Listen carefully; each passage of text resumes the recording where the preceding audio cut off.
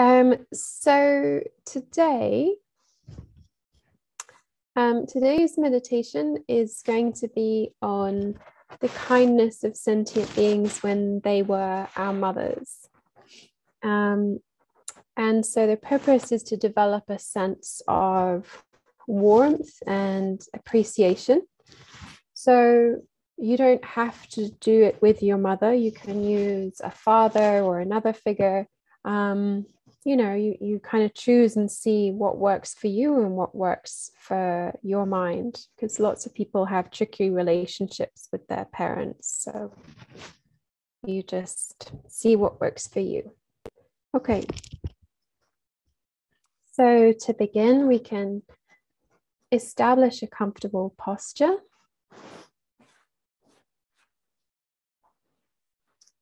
Making sure that the back is straight, not tense.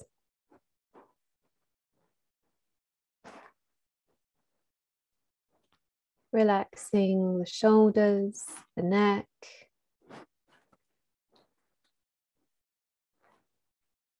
And gently scanning down from the top of the head, relaxing the head and the neck.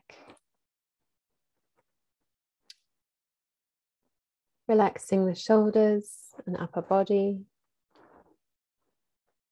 the arms, hands. Relaxing the hips, legs, and the feet.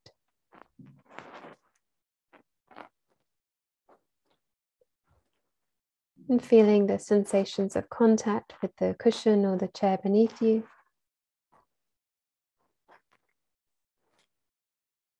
And taking a long breath in.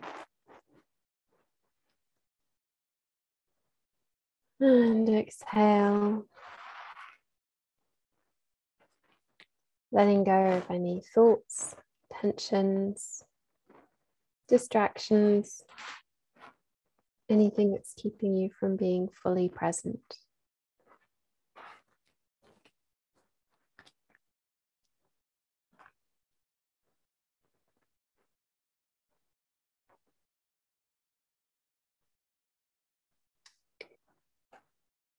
And to help cultivate our motivation today, we can take as inspiration the words of His Holiness, the Dalai Lama. And he says, if you think you're too small to make a difference, try sleeping with a mosquito.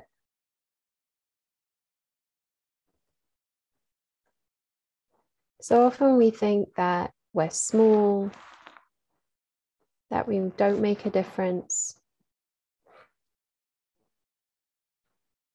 But we don't need to think that way. Every positive thought, every positive action, it contributes to the peace and happiness of this world, our country, our community. It contributes.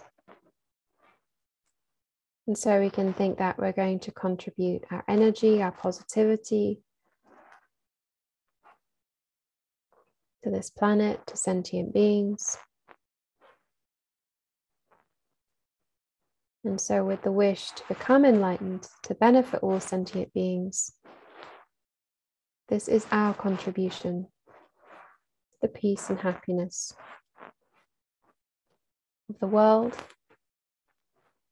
and sentient beings. So try to develop the heart of bodhicitta, your motivation for this meditation today.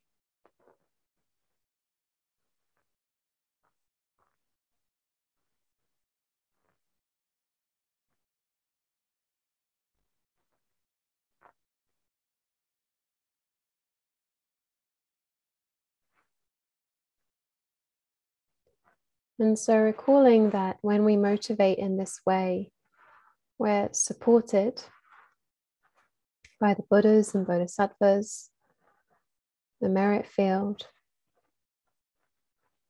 So you can imagine either the Buddha, the merit field, your guru in front of you. And we take refuge using the refuge prayer.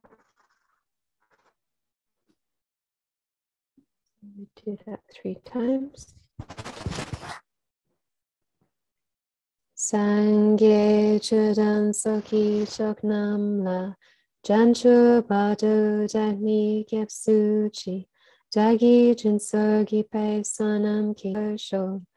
Sangye chudan soki choknam la janchu badu jagni kyapsuchi jagi jinsogi pe sonam ki jola penchye sangye drupar sho.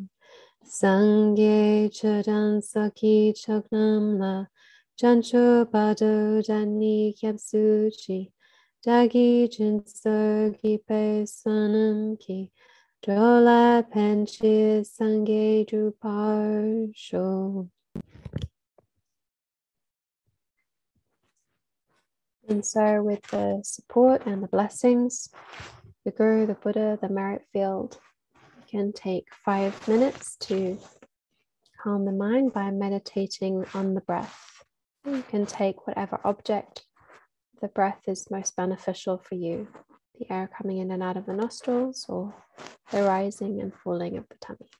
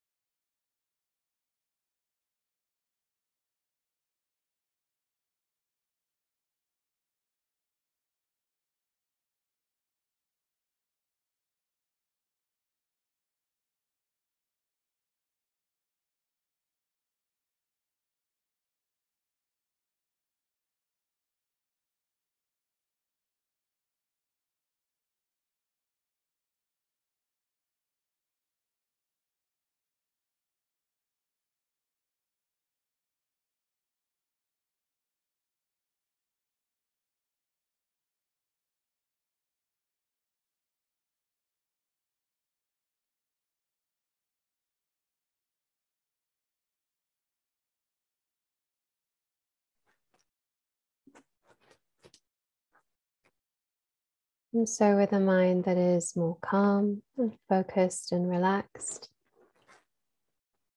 we can begin by touching in with the mind of equanimity. The fact that on the side of sentient beings, they're all the same.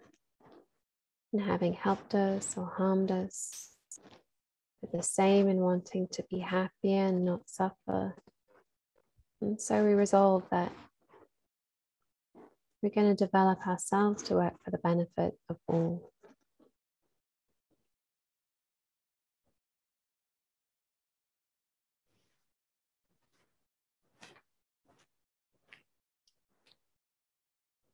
And so to cultivate the mind reflecting on the kindness of sentient beings when they were our mother, we begin with the mother of this side. If you prefer, you can choose another relative or guardian.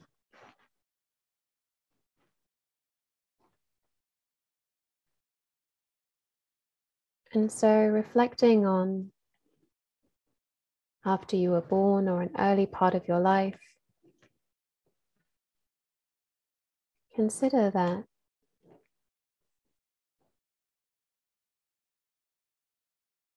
with whatever capacity she had,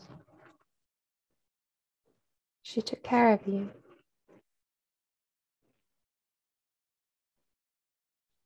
Loved you, fed you, held you, protected you. Without which she probably would have died.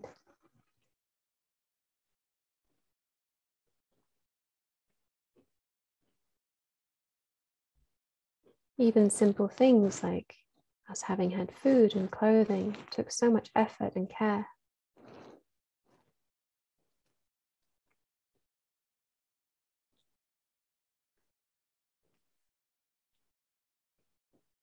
She probably sacrificed sleep and well-being to give us the things that we needed to stay alive.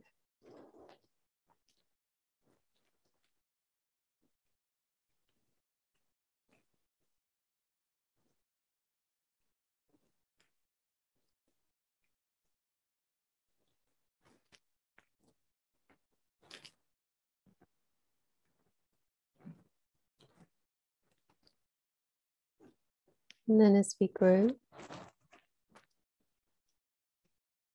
to the best of her ability, the mother took care of us, cooked and fed, provided clothing, shoes,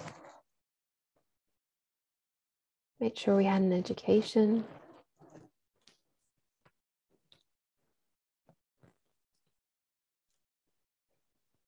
Took care of us when we were sick.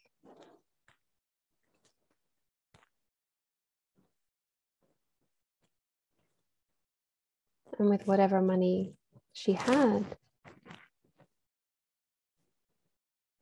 or resources, tried to obtain things for us.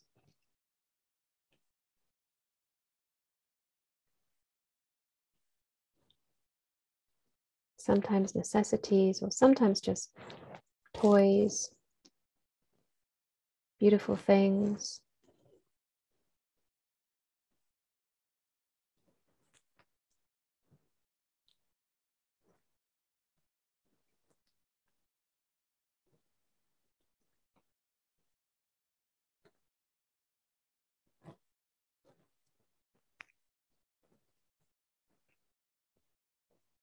Whatever she had, she tried to give.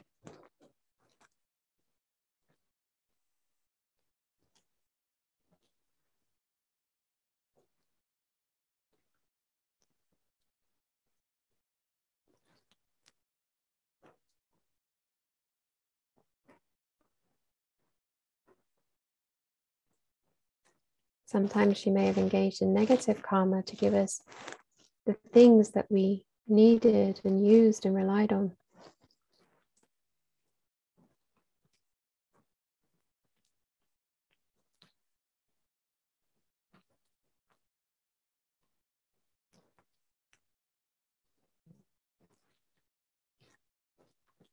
And not only ensuring our survival and helping us to grow up in the world, but just the fact of this human body, which is so important for our precious human rebirth.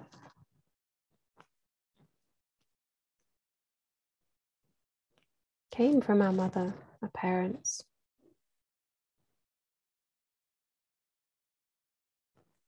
Our ears to hear the Dharma, or legs to go to teachings. Everything we have to study, listen, practice.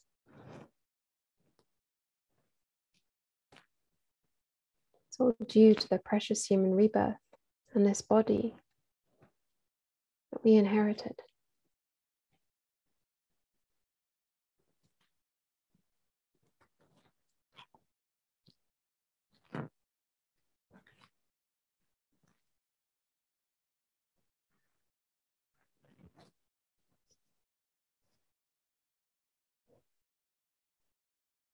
So try and see that with whatever resources she had, to the best of all her abilities, she strove to do everything she could within her capacity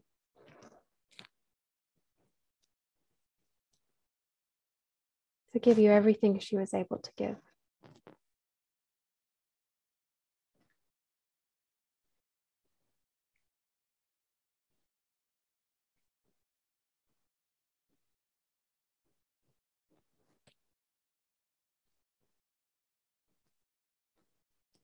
So if you develop a sense of that kindness, appreciation, just abide in it.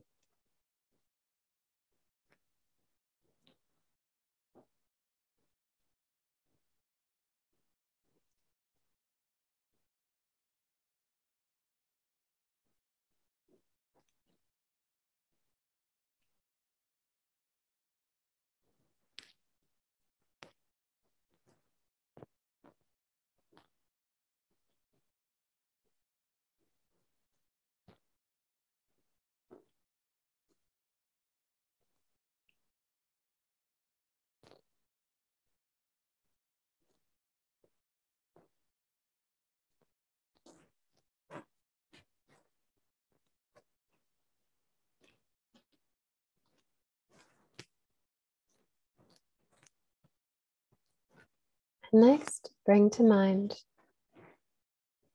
another loved one or friend, someone that it's easy to generate warmth towards. And consider that even though it might not look like it now in this life, at some time in the past, they've been your mother.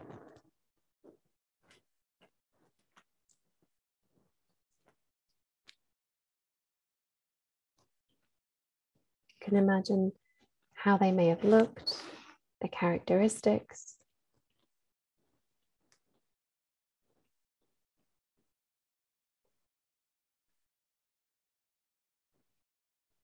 Their skin color, their personality.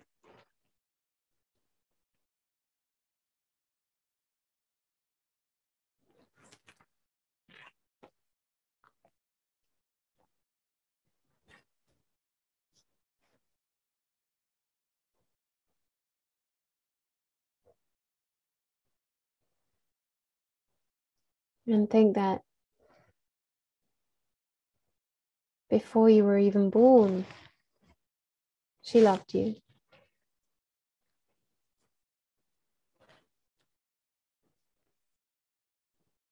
She cared for you. She was excited to have you.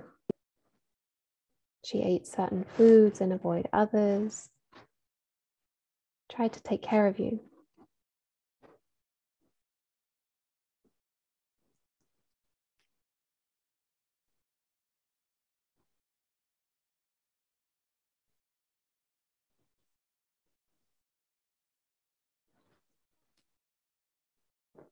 And when you were born, she was so happy.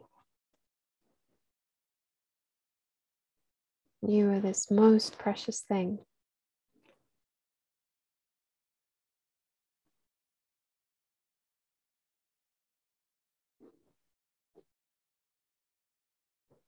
And as you grew, she fed you and clothed you, took you to school,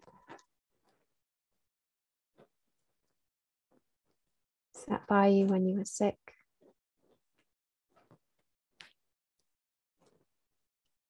Did everything to cherish and look after you and help you grow in the world.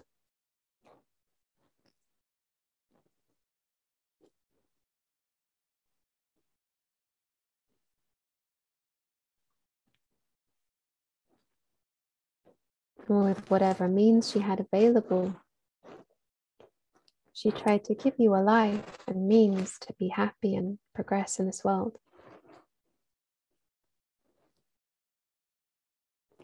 Sometimes at great sacrifice to ourselves.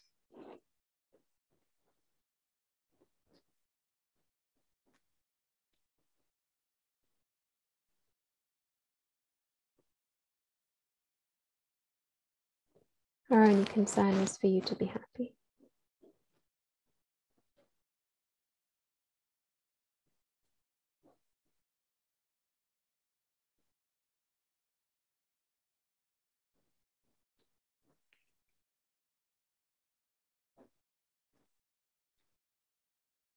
So try to develop a sense of the kindness of this person when they were your mother. And when you cultivate that, just abide in it.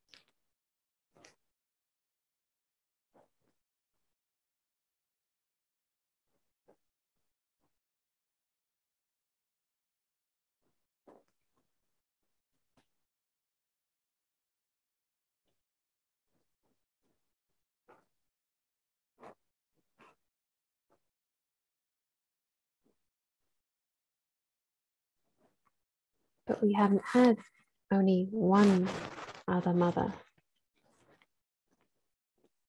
You can think that all the people around us, our friends, our neighbors, shopkeepers, all of them at some point have been our mothers, and they've been kind.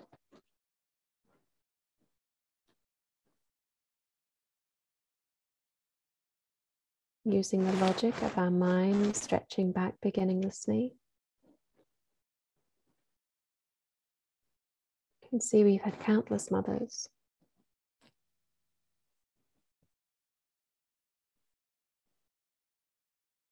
And so to the extent that you're able, try to extend this sense of kindness and gratitude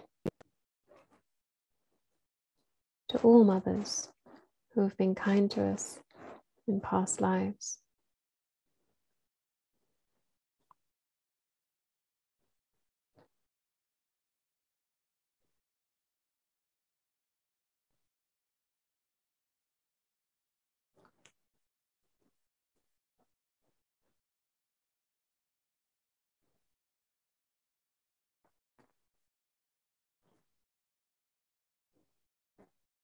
And I extend this gratitude to all sentient beings who have been our mother and been equally kind.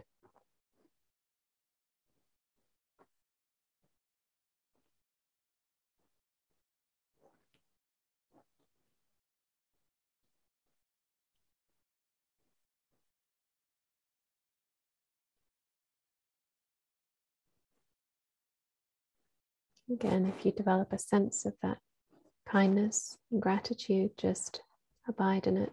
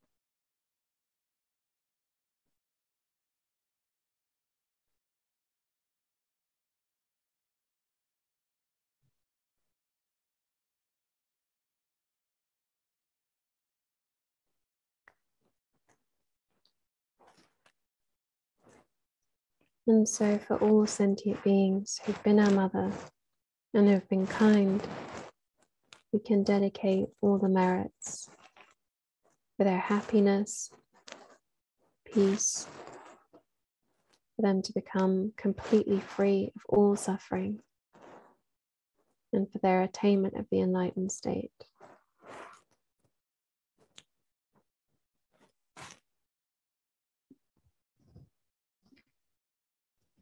And we can do the dedication prayers.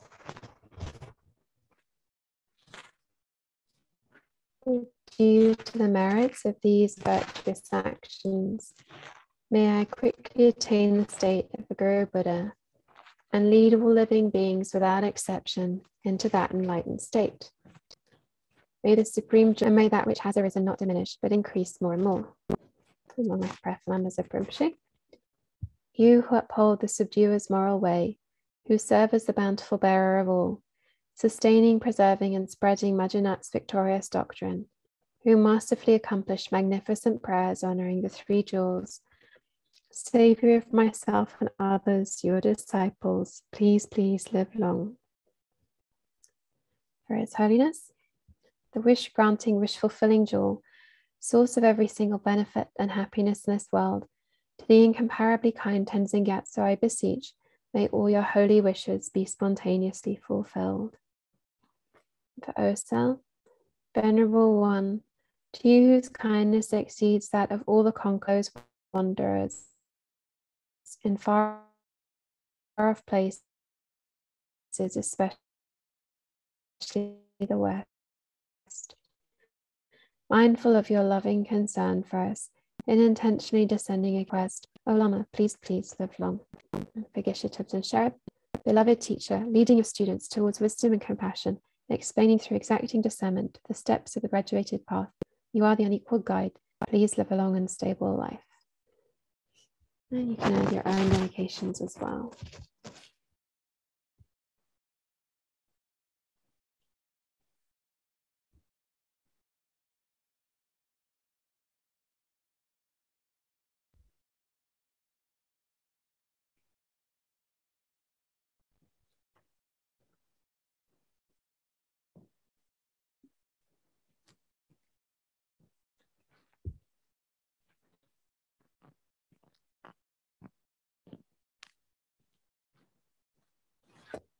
Okay. So thank you, everybody.